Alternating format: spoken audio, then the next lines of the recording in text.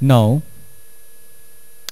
using this rectangle selection, we can select any selection individually which is improportional.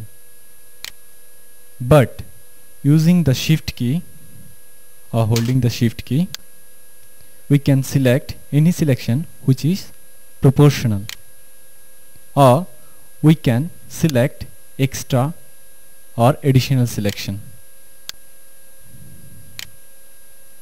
To get a designing selection, we can overlap extra selection on the selection.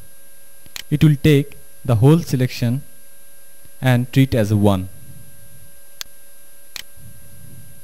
Now, to get a designing selection, we can use Elliptical Marquee tool,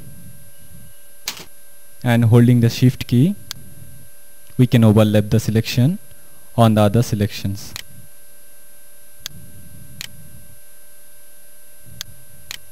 Now, holding the Alt key,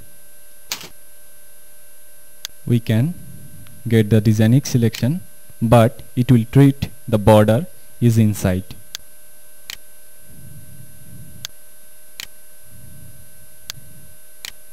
Now, to get the foreground color of the whole selection, press Alt backspace for the foreground, Ctrl backspace for background. Now, Ctrl Z for step backward and Ctrl D to disappear the selection.